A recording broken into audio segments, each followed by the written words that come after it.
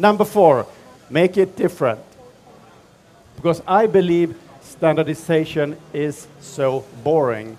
Because when I'm coming here to Taipei, I don't want to go to another Louis Vuitton store because I would like to go to the back street, somewhere here where we are, in the market, and find the things that are so typical for this place that I cannot find at other places. I think that's the important thing, because otherwise I don't have to travel. I could stay at home and do everything. So I think this super local, super regional is extremely important. In Sweden, this is a picture from Jukkasjärvi. It's above the polar circle. No one were going there because it's extremely cold. You can see in the picture.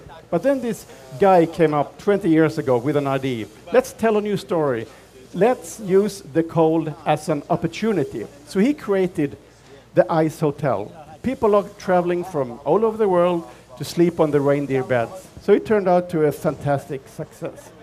So in every city there is probably something, some built-in capacity you can use to create the future.